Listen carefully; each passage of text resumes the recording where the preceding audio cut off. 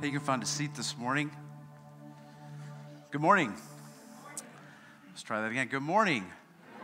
Hey, you are fully caffeinated. Let me say, as Ron said at the beginning, we're so thankful that you're here this morning, and it is a privilege to be able to worship as God's people. And I hope that you've been encouraged already this morning as we've turned our attention to Christ.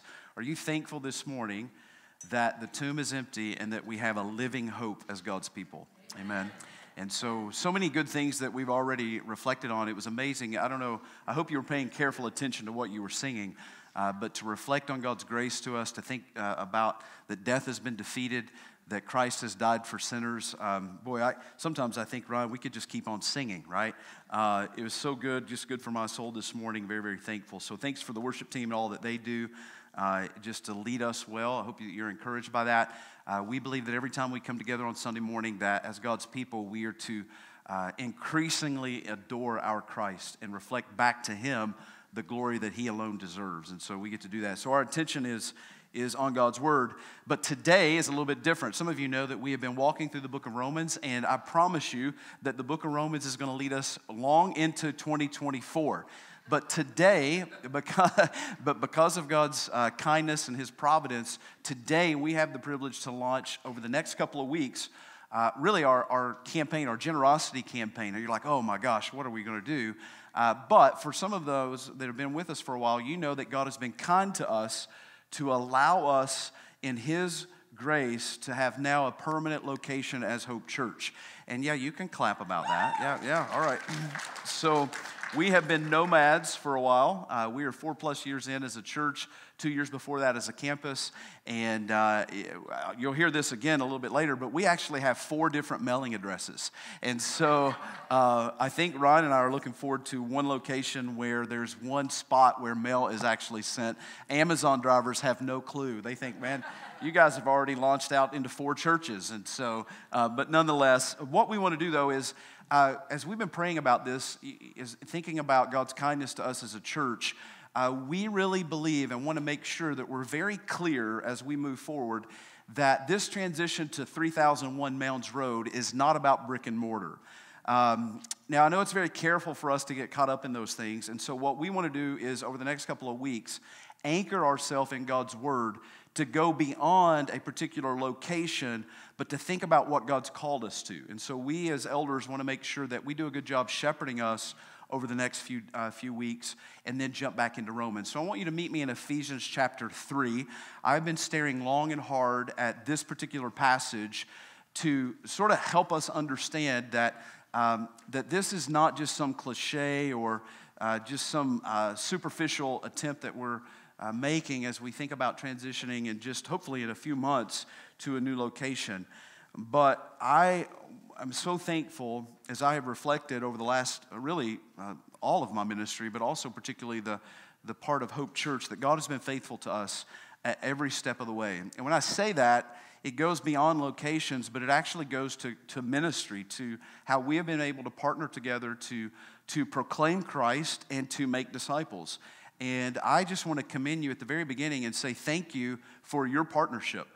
It is not lost on the elders that we get to do this as part of the body of Christ, that there is no JV team, amen?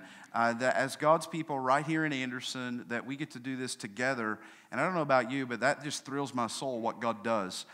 From the vantage point that goes beyond what we do even in worship to just being the body of Christ and doing so many things. So I'm thankful for you. I'm also, again, thankful that 4 years God has been faithful to us. But I want to remind you at the beginning, before we look at this passage, that our mission as a church has not changed, nor does it change when we move about 1.5 miles north.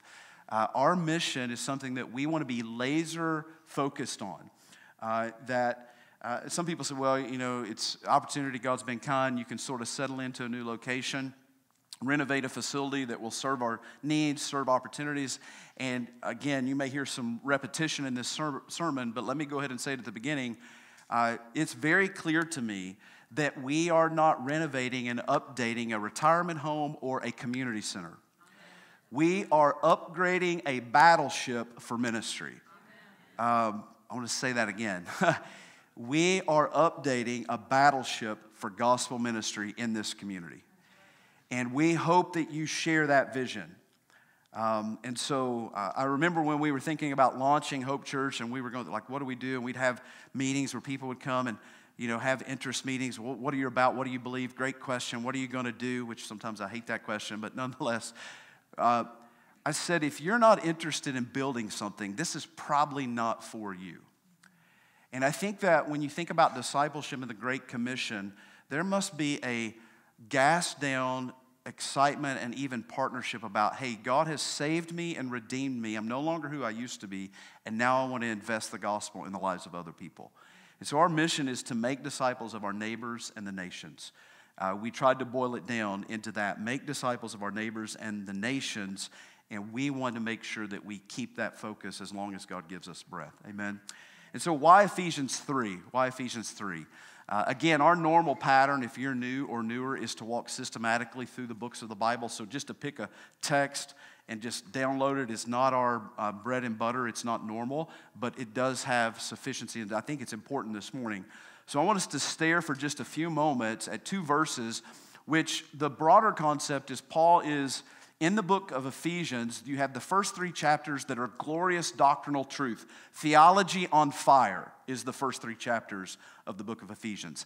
All of a sudden, in chapter 4, Paul turns to being very practical. And what he means, or what's happening in the logic of the letter is, if you really believe these things, chapters 1 through 3, then, and if they are part of your life, then chapter 4 makes sense on how you live it out, right? Chapter 4 through. But interestingly, at the end of 3, Paul prays for the church at Ephesus. And in this prayer, again, he's very personal, but there's a lot of things that he teaches us that I think we need to consider as we begin to think about moving forward as God's people, as Hope Church. Listen to what Paul says at the conclusion of his prayer. It's what's termed a doxology. It's almost as if he's taken up in worship. And he says, verse 20, "Now to him who is able to do far more abundantly than all that we ask or think, according to the power at work within us." And then verse 20, he repeats the to him. "To him be glory," now notice, "in the church and in Christ Jesus." Let me say that again. In the church and in Christ Jesus. And then he gives a timeline. "Throughout all generations, forever and ever. Amen." Paul concludes this wonderful prayer for the church at Ephesus because he realizes that at part of what's at stake is how is it that the kingdom is going to advance? How is it that the gospel is going to continue to work in Ephesus and in the known world at this point in time? Paul understands that the church is central to this strategy of the gospel expanding. So I want to make quickly 4 observations from this text that I hope thrill your soul. And one would be a challenge to all of us to consider, okay, where do we fit when we see this doxology, what Paul's praying here? The first thing that I want us to observe is simply this, that in Paul's prayer, there's an undertone and an understanding that God can and does answer his people's prayers. Let me say that again. There is, to not miss the big E on the eye chart, when Paul is praying this, if you actually go back up into verse 14, we're not going to read it, he sort of starts his prayer in verse 14, and it's laden with He desires to see God's power on display in the people of Ephesus. He wants to see love on display in the people of Ephesus. He wants to see wisdom at work in the people of Ephesus. You can go home and check my homework, okay? From verses 14 and on, Paul is pleading with the Father that would be a reality in the life of the church at Ephesus. And then he concludes this with this grand doxology. He's taken up in worship. He says, to him be glory. But there is an assumption that is a right assumption theologically, is that Paul knew, and we should understand, that God does answer his people's prayers, right? And so we should relish in that. I mean, does it not blow your mind that we have a heavenly Father who hears the prayers of his people and according to his sovereign good pleasure answers our prayers? Now, we have to be careful here, right? There's a lot of theological error around this, like, well, I can pray anything that I want to pray, and then God is my glorified bellhop, and he's supposed to do what I want him to do. No, God's people always submit their requests to his sovereignty, right? We are always understanding that our heavenly Father knows best, but how kind of God along the way to answer our prayers. I'll never forget, years and years ago, when the kids were little, we're walking around Shady Side Park. How many of you know Shady Side, right? Some of the folks who are new to Anderson or whatever, you need to find Shady Side. It's a good place to walk.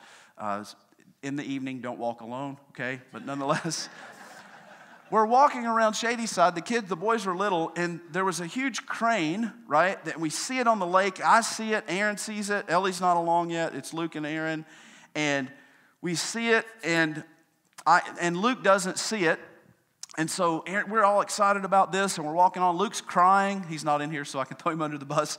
So, and then I'm like, so Krista's like, well, let's pray that we would see another one before it's over. And here I am. I'm like the pastor, right? I'll be honest with you. Sometimes there's skepticism in my heart. Honestly, I'm like, oh, come on, that's not going to work. So we literally were walking, we pray, knowing God's not obligated. He's not obligated. I think Krista prayed. I think I was not praying. And then just a few minutes later, guess what? A crane. Luke's eyes, he dried up. He was excited. I know it seems minuscule and minor, and there are much bigger things to pray for in the world. But I want to remind you, please hear me. Hold on, hold fast. God answers the prayers of his people. Sometimes, obviously, not the way we want it to be answered, but he answers the prayers of his people. You know, we've talked a lot about, I remember we were in the Carolina, schools out of prayer. They've taken prayer out of schools, and everybody's all up in arms. And I'm like, I wonder if we're even praying in our homes. The simple fact that I want to encourage you this morning is to know that God answers his prayers. Well, how does that connect to our story? How does that connect to Hope Church? How does that connect to moving forward? Right? Because again, this is not about brick and mortar. Here's the thing. I have heard some of your prayers. You have heard each other pray. You've prayed for lost people. You've prayed for Hope Church. You've prayed for each other. You've prayed specifically for things in the life of family and friends that are sitting right here in this room. I've heard you pray. You have prayed for each other. And how beautiful along the way that your prayers, my prayers, under God's sovereign good pleasure have been answered at times. God answers the prayer of his people. This is what not only is assumed in this text, but must be understood rightly. That Paul knew the link between power and wisdom and love was God's people praying. God answers now to him. Notice, so that's the first observation. Secondly, here's the beautiful part. God can and often does exceed our expectations. Notice what he says. Now to him who is able to do, here it is, far more abundantly than all that we ask or think. And then he qualifies it, according to the power that is work within us. The NIV translates this immeasurably more. It's what scholars say, the phrase, see it, able to do far more abundantly, is what's called the superlative that Paul uses. And I'm not an English guy, but what I would tell you is that Paul, in his doxology, praying for the Ephesians, knows and wants them to know that God can and does often exceed our expectations. We just need to be the type of people who have spiritual eyes to see it, to open our eyes and see, listen, that God is not dead in some distant deity up in the sky, removed from the world and world events and from your life. That God is at work. God is working. Do you see God working in and around you? Force yourself, discipline yourself to open your eyes and see good and beautiful things. Trust me, the world will throw you enough bad things. Don't get sucked down the rabbit hole, but open your eyes and see the beauty of what God is doing. And know this, God often and does exceed the expectations of his people. That's what Paul is actually praying, that we would understand that it is his power on display, not us. I love the part this morning that we were singing, that it's in our weakness. Remember that? It's in our weakness that God's power is made perfect. And so God does often exceed our expectations. So we don't spin out of control here, right? We don't spin out of control. We are always submissive servants to what God chooses to do. But I think this calls into question, do you believe that God can exceed your expectations at times? Or have you become so skeptical and doubtful that you don't believe that he can save your family member? That he can't change your marriage? I think the church, it's so easy for us to gather on Sunday, but to know that part of our problem is that we doubt. This is why we always have to be pointed to the gospel outside of ourselves.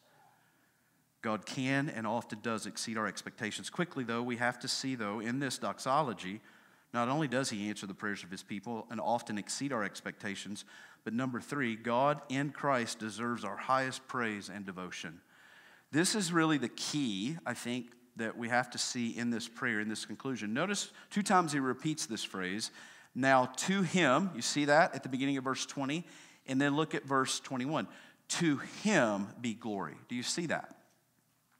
It's easy when you think about spiritual things and spiritual fruit and praying for things to happen, there can be a danger for us to almost idolize those things and make it about us, right? Let's say that there's things that are happening. There are good things that are happening. I was talking to some people this week about even success in ministry, that there is danger when it comes to even spiritual things that are happening. And I think what Paul knows is that in this concluding prayer, that he actually wants to see, again, wisdom at work at Ephesus. He wants to see love at work at Ephesus. He wants to see power at work at Ephesus. But he wants all of the glory and praise to go to the right person. To him alone be glory. The psalmist would say, not to us, O Lord, not to us, but to your name alone we give glory. In our hyper-sensational celebrity culture, it's very easy to take the focus off of King Jesus. And I think what we need to be reminded of is that we are weak, sinful, needy people. And what Paul teaches us in this prayer, he repeats it, not to us, O Lord, not to us, but to him alone be glory. Do you realize that's what we get to do? We get to give Christ glory, our highest praise and our highest devotion. That's what we do. That's the third observation. And then number 4, this is where I think it connects well to us as a church. Notice this observation. God's glory is made visible in and through his church and Christ. Notice what he says. So where is the location? It's the locative case is used here, and it's so important. Where does this glory show up? It should show up. He's praying that it shows up in the church. Do you see that? And interestingly, he links and in Christ Jesus throughout all generations forever and ever. I don't know about you, but as God's people, we should be promoting the church. I don't know how you can read both the New Testament, the Bible, and walk away and think that the church is inconsequential to the glory of God. It is not inconsequential. It is not tangential to your life. The church is where God's glory is to be put on display. How kind of God, right? It's interesting the link that he makes between Christ and the church and the way that he has assumed or notes that this is an inseparable link. Now think about that for just a moment. The link between the church and Christ is interwoven in Paul's logic, in his prayer. It's not something that he detaches. As a matter of fact, if you read all of the letter of the book of Ephesians, Paul is really high on the church. He's really excited about the church. As a matter of fact, in this book, he uses multiple metaphors and titles and images to drive home the fact that the church is not something that we came up with. It's actually God's strategy and design for his glory. How many of you remember going from, this is to date myself, how many of you going from analog TV to digital TV? I was like, man, you can see the athlete's nose hairs. I was a little hurt, but nonetheless. And I know the church is battered and bruised. She's always in need of transformation and reformation. We do live between the two advents of Christ. And by the way, there is no perfect church. And if you're looking for one here, you're not going to find it. But what I will tell you, theologically, biblically, and without a shadow of a doubt, at the very center of proper understanding of God's word and the gospel stands and sits and bows people who are filled by his Spirit, who are grace-laden people, who have been transformed from the kingdom of darkness into the kingdom of his beloved Son. The church stands at the very center. It is his strategy to display his power, his wisdom, and his love. There's different images. You can go back and pick this up throughout the book of Ephesians. How does Paul emphasize the church throughout the letter? At the very opening, he uses terms like saints in Ephesus. In chapter 1, verse 22 and 23, he uses the imagery of the body of Christ, where Christ is the head of the church. Amen? In chapter 2, verses 1 through 16, he gives this beautiful understanding that the church is a new community of reconciled strangers and enemies, that both Jew and Gentile serve the same Christ, have the same identity, and can sit together in worship. Amen. New identity. Strangers and enemies have been reconciled. In chapter 2, verse 19, he gives us the image that what's happening right here in the local church is that there is a new citizenship on display. We fly, if you want to know the flag that we fly, it's the blood of Christ. The blood of Christ. We are a new citizen. We are a new kingdom. New citizens made up of every tribe and tongue. In chapter 2, verse 19, he says, another image, that we are a family. One of the most endearing terms in the New Testament for Christians is brother and sister. Brother and sister. Who don't, not like ships passing in the night. No, something has happened and we have a link. Brothers and sisters. What a beautiful term. And then he concludes chapter 2 by giving us another image that the church is the temple of the Lord where his Holy Spirit resides. And so to think in terms of the gospel message and to think in terms of our salvation is to actually begin to think rightly about his church. And, I would add, our role within the life of the church. One of the things that, and you can go home and read these metaphors, these images, these titles, they're beautiful. And to walk away and be disappointed about the church is a wrong conclusion. To actually be excited. What Paul is basically saying is that these images all throughout the book of Ephesus magnify the beauty of Jesus' church. This is why Paul's prayer makes sense, doesn't it, right? Why would Paul pray, notice, verse 21, to him be glory in the church and in Christ Jesus throughout all generations, forever and ever. Because it is God's strategy to display his glory to the world. This is why it's so important. That we are a new community of reconciled sinners. And that the concrete display of power and grace and wisdom is through his people. Through his people. Paul understood the good news of Jesus creates a gathering of grace-filled brothers and sisters who worship and witness for Jesus. I like what Ray Ortlund has recently said, this should be behind me, about the church. He said, Jesus did not come into this world to merely start a new community. In a world of grandiosity and brutality, Jesus gave his lifeblood to start a community set apart by beauty, his own beauty. It is here where Jesus is, listen, welcoming the poor in spirit. He looks past the big shots, the heavy hitters, the insiders, the cool kids, and the ones who have all the answers. I added that. He looks to the poor who have nothing to offer him, nothing to boast about, nothing but need. These are the very ones he rejoices over and welcomes in and enriches as heirs of the kingdom. In this new community, we don't bring our strengths, we bring our needs. It is this surprising strategy, the church, how beauty enters the world of ugliness. To love Jesus and be down on his bride, hear me, is a theological fallacy. It is a fallacy. To love Jesus and treat the church as something that is just, you get your spiritual fix on the weekend and that's it, is a misreading of all the Bible. The beauty of the church. You see, we don't give up on the church because she's still being formed. Let me remind you, we need to be in each other's corner because we are still a work in progress. And we should find that type of grace and encouragement in the church. But just because we struggle, we don't give up on the church. Rather, we embrace the church as glorious and consequential to the advancement of the kingdom. Look at what he says. To him, Jesus, be glory in the church and in Christ Jesus throughout all generations, forever and ever. Amen. And so what does that bring us to? Why is this text so important for me to help us as we navigate the next couple of weeks? Because over the last 20 minutes, I have said absolutely nothing about 3001 Mounds Road. Okay, now you're like, okay, but now you're going to, right?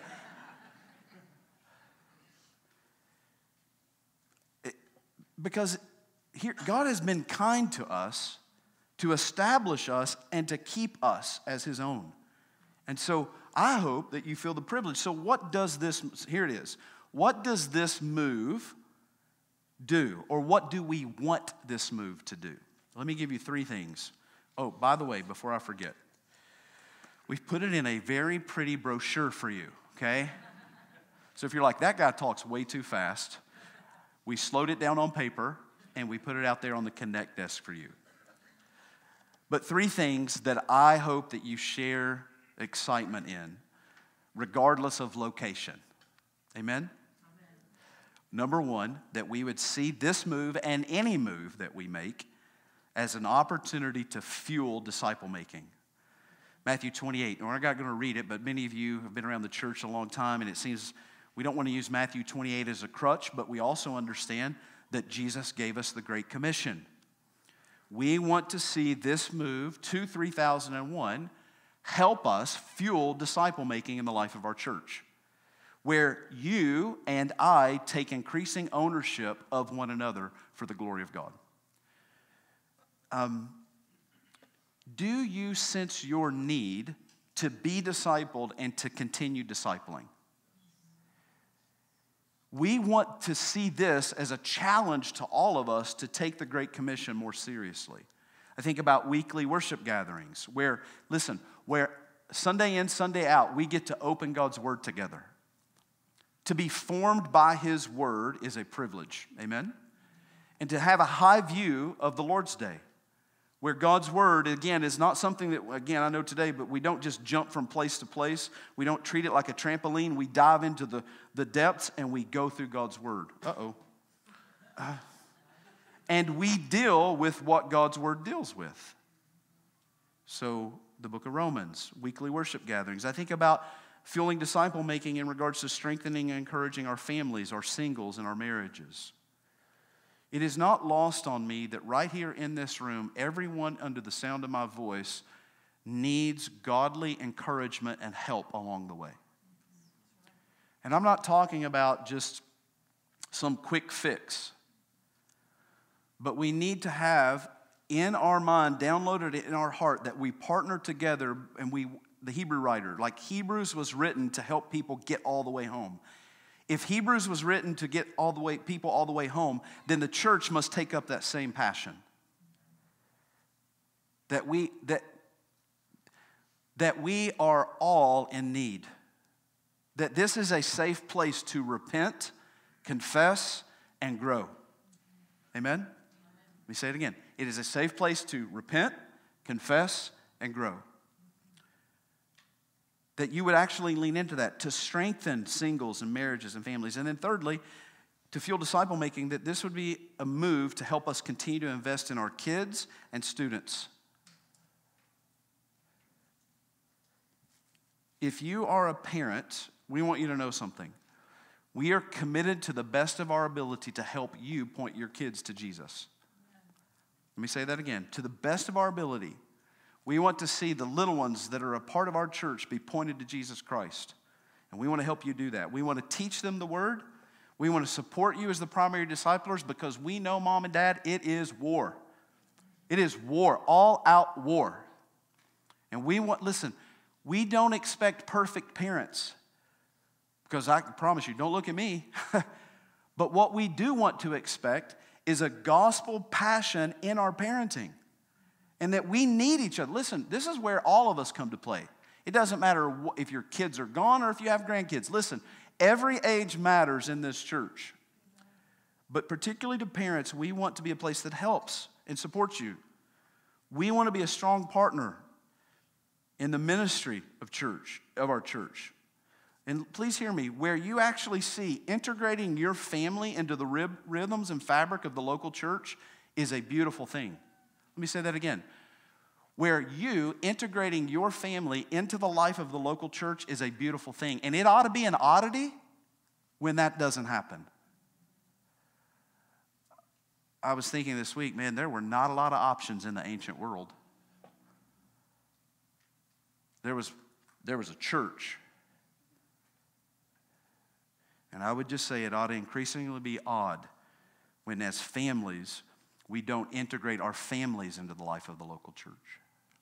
We want this to be a place where discipleship is not a cliche, but it really matters. Secondly, we want this move to fuel discipleship. Secondly, we want this move to help us reach our neighbors.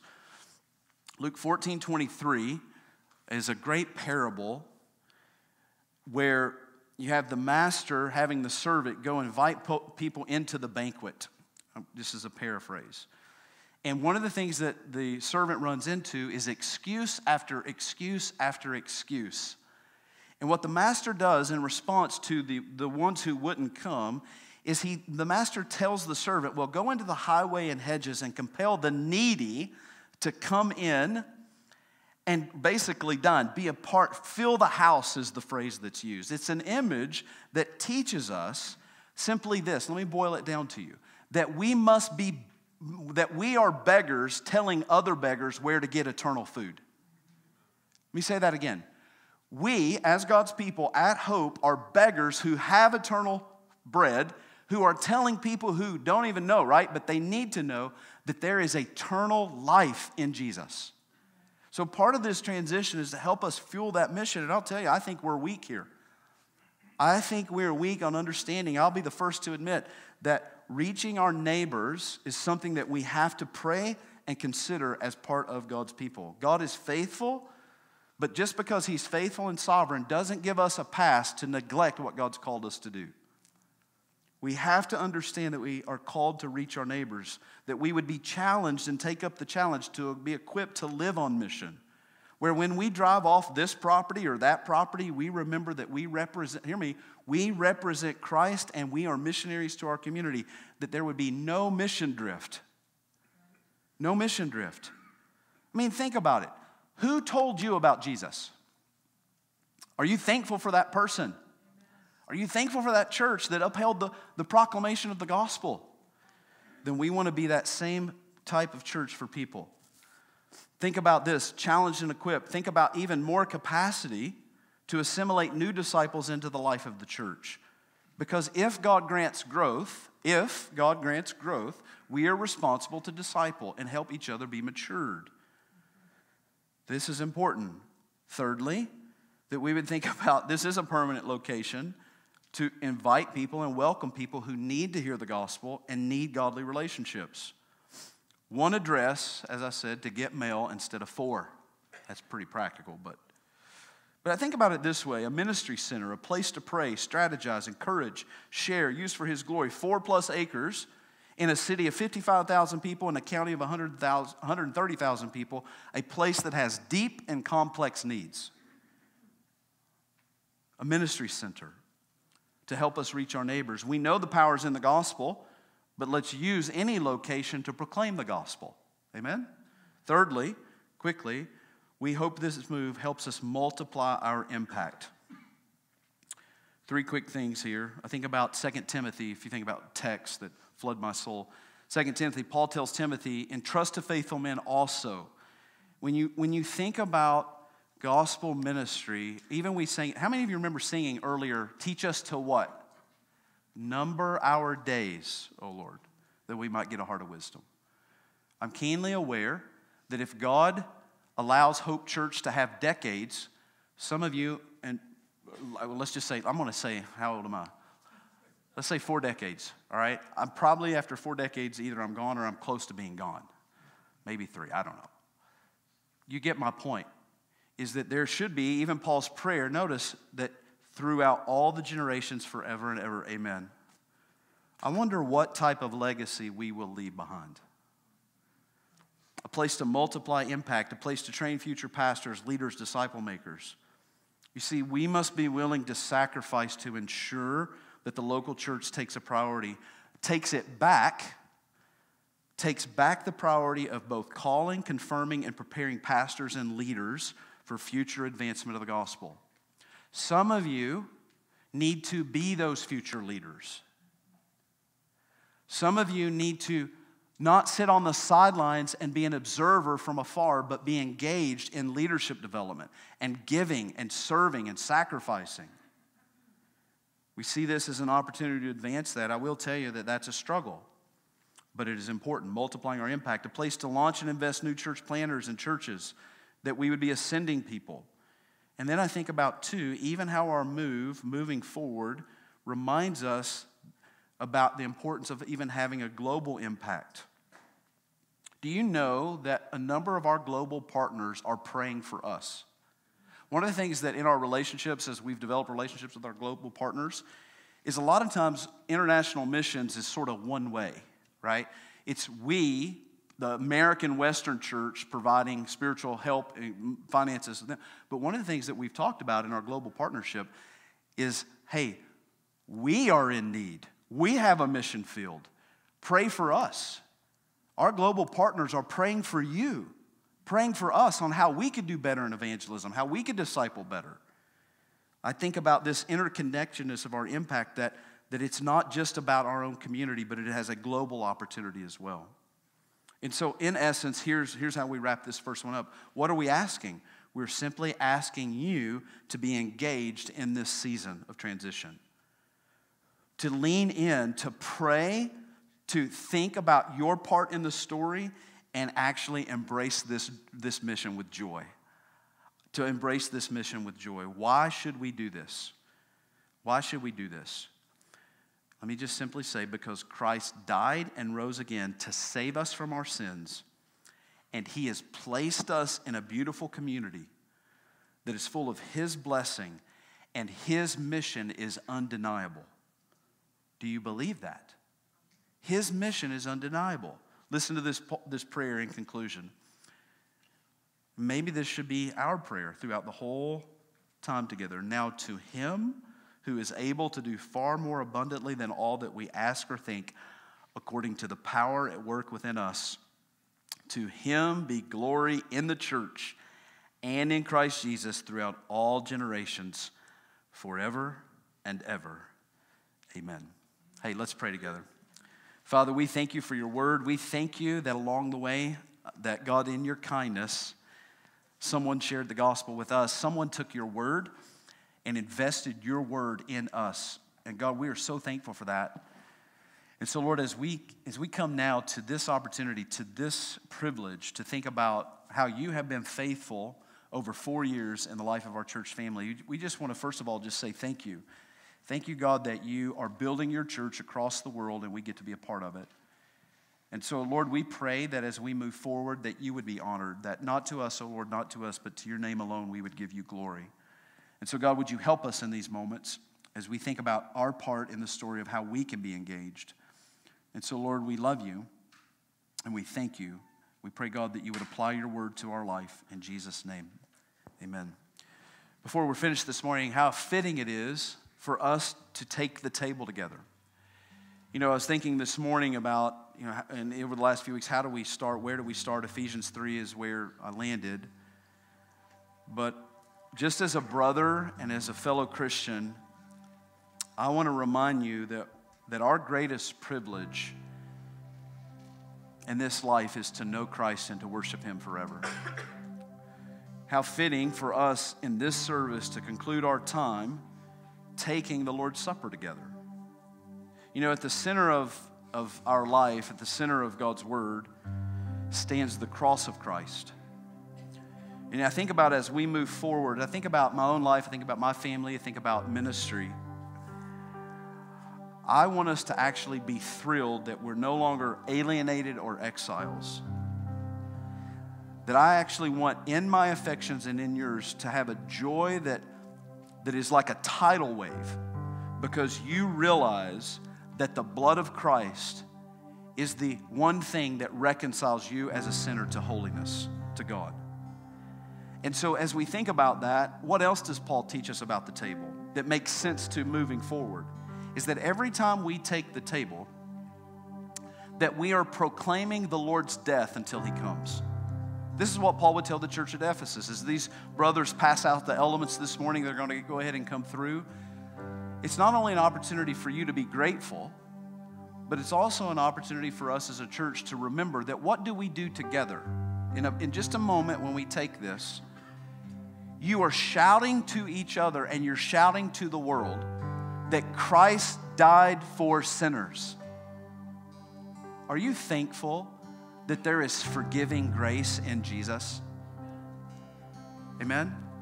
And so I want us to listen, remain seated as they pass them out, but I want you to listen to this song, and I'll come back in just a moment and give us some further instructions.